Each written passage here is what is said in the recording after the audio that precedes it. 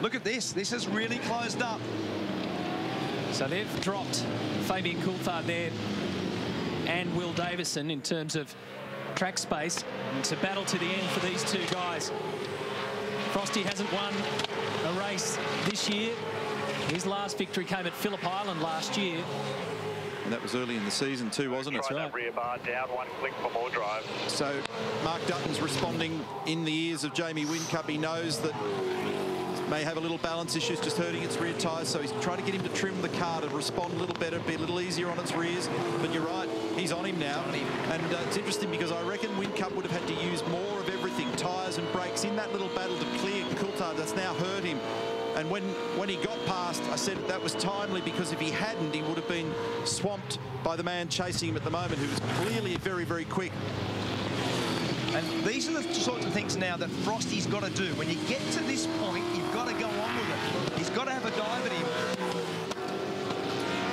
He's very, very fast. We often say his qualifying performances, etc., are very good, but there's just too much of the racing stuff that impacts his overall performance. And now he's worked very, very hard. He's only 3 or 4 tenths of a second behind, and you've just got to make this work now. So fast, isn't it? It's just a great racetrack.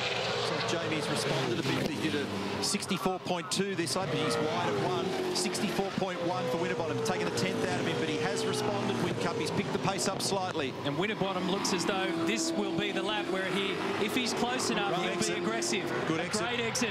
Watch him at 5. He had a shallower exit line. He was in the power harder earlier. He'll have a look.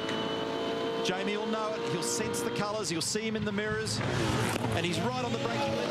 There's nothing left under brakes with that car. And in fact, he's sliding through 5. And Mark Winterbottom will have a perfect bird's eye view of that. You'll see the oversteer in the preceding car. And he'll be thinking right now where he can best pull a surgical move. And he's running out of laps. He's got to press hard. And what Winterbottom will be thinking of is the previous race meeting when Coulthard dived him at the end. He needs to throw this car down the inside of Whincup at 5 or into the hairpin at 8. And he's got a good run here. You can't make the move, but you've got to be close when you come out of 4. This is fantastic. Last lap. And it's a classic Holden versus Ford battle. And he'll be lamenting getting tangled up with his teammate, Mark Winterbottom. It's a round turn 4. Whincup. So here comes an opportunity. He's got it, and Jamie knows it. He covers. Can only move once in the rules if he wants to cover. So there's one opportunity here, and Frosty takes it down the inside. He's on the dirty line. Then both of the brakes contact, and around goes Winterbottom. Whincup tours the paddock. Disaster at the front of the race. Whincup gets back on. Well, he had a big dive. We said he had to have a go. He locked the rear wheels. He speared into the side. He was down the dirty side of the road. And this has had an unbelievable impact on Mark Winterbottom's performance. But at the end of it, Jamie Whincup will limp home. Big contact on the final lap. Right, brother, great drive. Yeah, right with that, mate. He's certainly better. And his first win of season 2013. Here comes the defending champ again. An unbelievable finish. Right, mate. Great drive, mate. Great drive. Good stuff for holding your line, mate. Not putting up with that shit. It's also the first time that Jamie has won at this circuit. Now, Fabian Coulthard has crossed the line in second, but he will cop a 10-second penalty. So that means Will Davison and Garth Tander will be on the podium. And that will put Fabian back around 11th or 12th, somewhere in that area, Matt, when the numbers are crunched. Rick Kelly will go up to 7th too as a consequence. So the provisional results, well, Whincup on top. As I mentioned, the actual podium will be Davison and Tander with him. Then Bright Reynolds, Shane Van Gisbergen, the leading Kiwi effectively with Fabian's penalty to put him into about, or just where Jonathan Webb is, or just behind. So in terms of the Nissans, it was Rick Kelly who finished 7th. So that's the best performance, the first top 10 performance for the Nissan Altima in season 2013.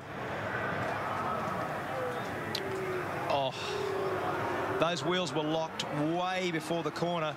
And you've got to give him credit for having a go at this. You've got to say, hey, you've got to get on with it. He had the wheels locked. This is on board with Whincup. Bang! Into the side. Whincup got away with it. He come across the road. Whincup didn't do anything wrong. And it is nothing. You make decisions in this sport, you ride the mistake. And that there is as good as you can do to try to make an overtaking move to win this race.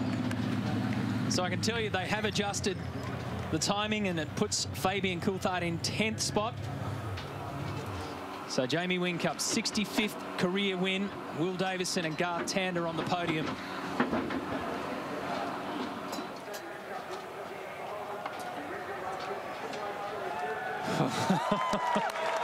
What a weird race. He really wanted this one. Damage to the side door, the driver's door. Warranty claim. I know where the bill's going.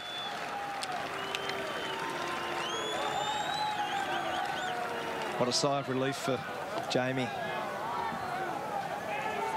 Jamie Whincup, wow, what a final few laps of that race. How was your heart going when Mark Winterbottom dived down underneath? Hey, Mark was quick, but hey, we had track position, so we fought it out. But bit of a dent in the door there. I didn't start that way. I'm not sure how it got there. Nice to get that race win. Yeah, finally got a race win, which is good. Everyone's been asking me during the week when are you going to win one, so I'm very, very happy to get our first win for the year. Ticked a big box today, Jamie. Well done. Congratulations. Thanks, Brett. Cheers.